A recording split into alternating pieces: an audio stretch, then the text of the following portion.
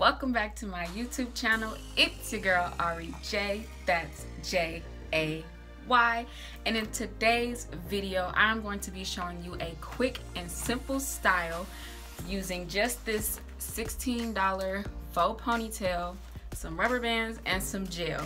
But before we get into this video, please like this video, subscribe to my channel, share this video, and turn on the notification bell so that you never miss another upload, because like I always say, I will be uploading many more videos and you do not want to miss those. Now with that being said, let's get straight into this video. Alright guys, so first you want to split your hair from the front to the back, as big as small a part you want from the front to the back, and then you want to split that front section into 3 sections. Right here I am splitting the middle section from the front into 3 sections of its own. That's where you're going to braid up the front.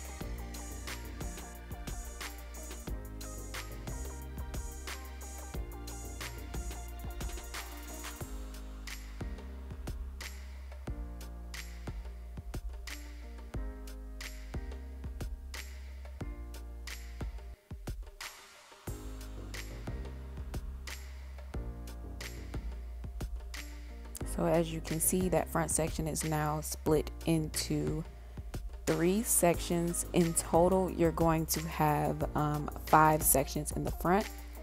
For my braids, to make them look as neat as possible, I'm going to be using this Gorilla Snot glue just to separate the braids from each other, make sure that my parts are as neat as possible and that my braids are as neat as possible. Now your braids are gonna look a little wacky until you tie them down, but once you take the scarf off, your braids should look really good. I'm gonna be using this rat tail comb just to split off the front section of my hair to begin my braid. That's how I like to do my cornrows, but if you don't like to split the front, just go ahead and do it the way you do it. This is just the way that I like to make sure that my cornrows start at the front of my head. After I finish that braid, I'm just going to go ahead and put a rubber band around the end. I'm only braiding up to where I split my hair from front to back. Do not braid your whole head, and then just leave that back part loose. And now I'm going to be doing braids on all 3 parts in the front. Now for this side section, I'm just going to make sure that it's detangled really well. And then I'm going to basically be splitting my hair into 3 sections. Right now I'm going to start with 1. And then I split that 1 section in half. And then I'm going to be going in again with the Gorilla Snot glue, just to make that part as neat as possible. And then I'm going to be putting a rubber band around that section.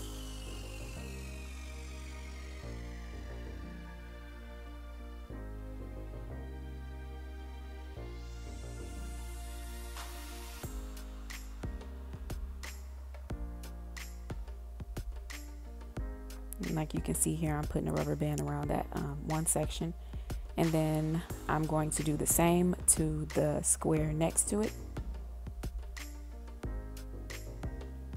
going in with Gorilla Snot, and then putting a rubber band around that 1 section.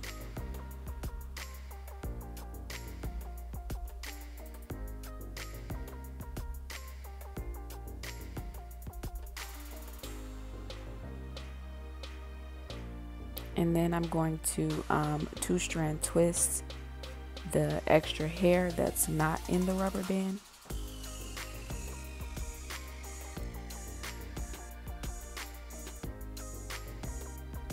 I do end up redoing this side of my hair, so don't take this part serious. I just wanted to kind of show you the process, because I didn't record myself doing the other half of my head.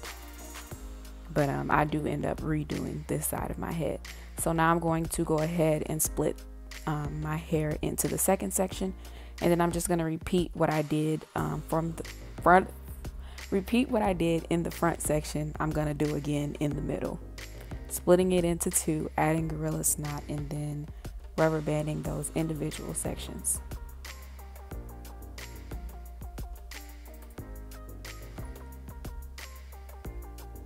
And then I'm going to be crisscrossing my sections, adding the front section on the left to the middle section on the right, and vice versa for the bottom right section and the middle left section.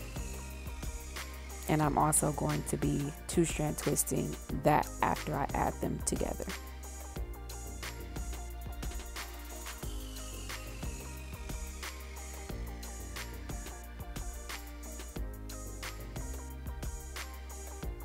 You want to make sure your rubber band is as tight as possible because you don't want them to be moving around a lot once you add them to the sections. That I didn't make sure of that. That's why I had to redo this side of my head, because the parts moved around a lot and it just didn't look like what I needed it to look like.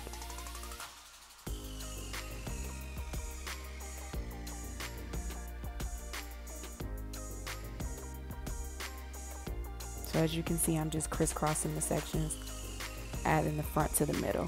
And then I'm going to go ahead and do the same thing, adding the middle to the back of my head.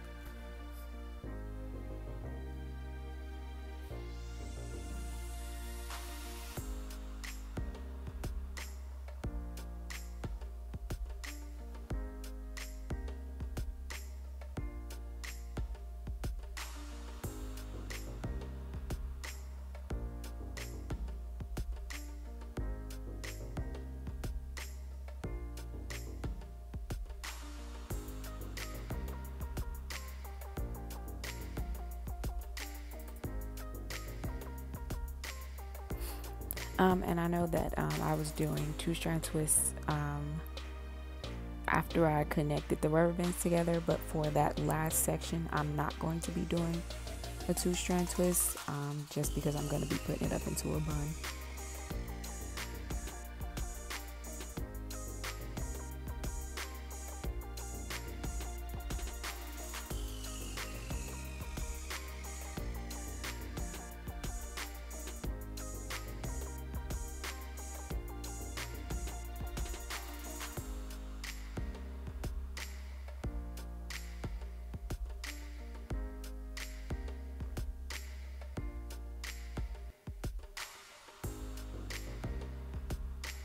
Alright, so I'm just going to be repeating what I did on that side to the other side. Now that both sides are completed and I have redid the other side that I did the first time, I'm just going to spray it with some water, just water, and then I'm going to detangle it and make sure that it has enough stretch to put up into a high bun. For my high bun, I'm going to be using a lot of Gorilla Snot glue to get that sleek look.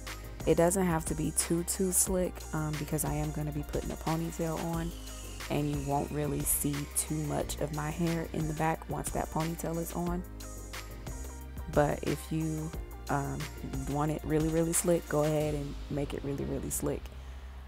This Gorilla Snot is really messy, but once I tie my hair down, you won't see those little strands of Gorilla Snot that got into the braids. Now I'm just gonna brush up the back of my hair to make sure that it's high enough. Putting the first ponytail on the third wrap, I'm gonna just pull my hair halfway through, and then I'm gonna use the second ponytail holder to push my bun down so that it's not sitting up so high.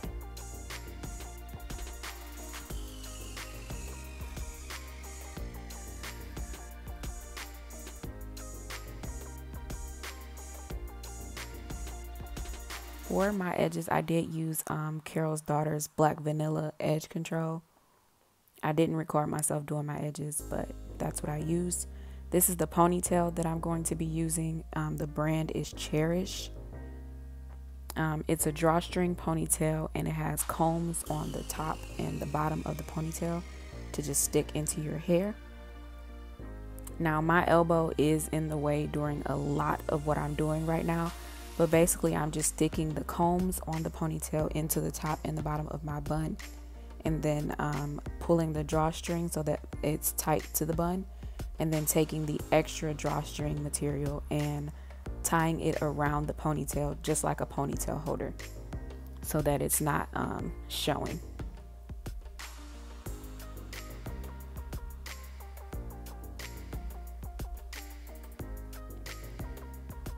Now that my ponytail is secure, I'm just going to take a small piece from the bottom of the ponytail, and I'm going to use that to wrap around the base of my ponytail so that it just looks more realistic and you can't see like the split between my hair and the ponytail.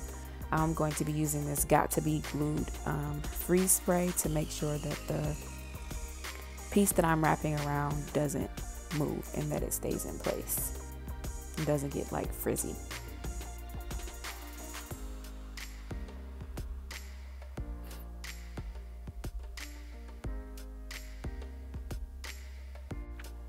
In order to keep this part that I wrapped around in place, I'm just going to go ahead and add in some bobby pins just to make sure that it's secure. Alright guys, this is the final look. It looks so good. This is the day after and it still looks really good. I'm really happy with the way that this style turned out.